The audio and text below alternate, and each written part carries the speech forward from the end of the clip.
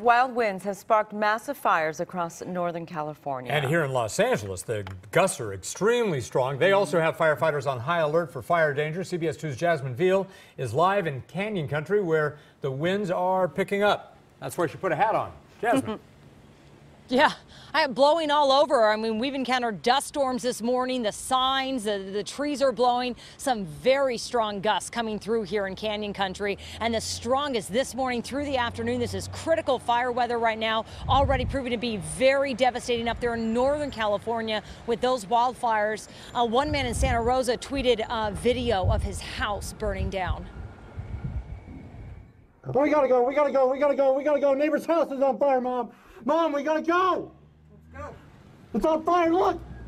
We gotta go, we gotta go. So that's his home, and he said his whole neighborhood is gone, and he probably lost his cat.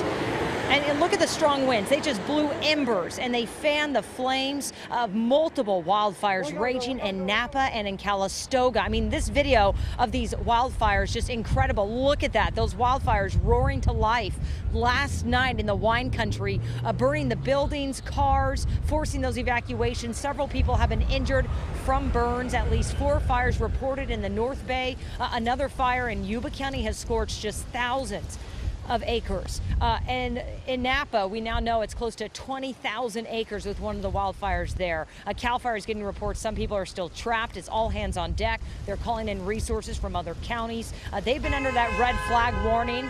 Some of the traffic coming through here, but they've been under the red flag warning, and I want to show you just how gusty our winds have been.